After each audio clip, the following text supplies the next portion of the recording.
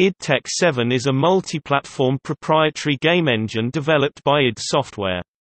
As part of the id Tech series of game engines, it is the successor to id Tech 6.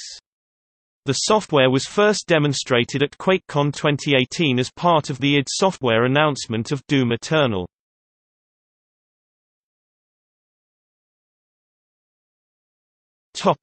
Technology.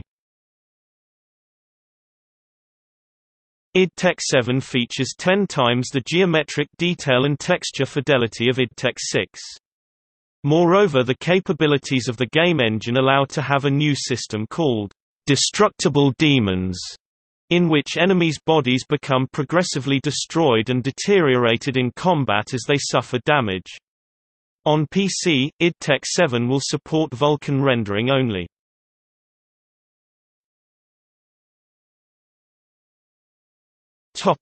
Games using id Tech 7. Doom Eternal, TBA, id Software.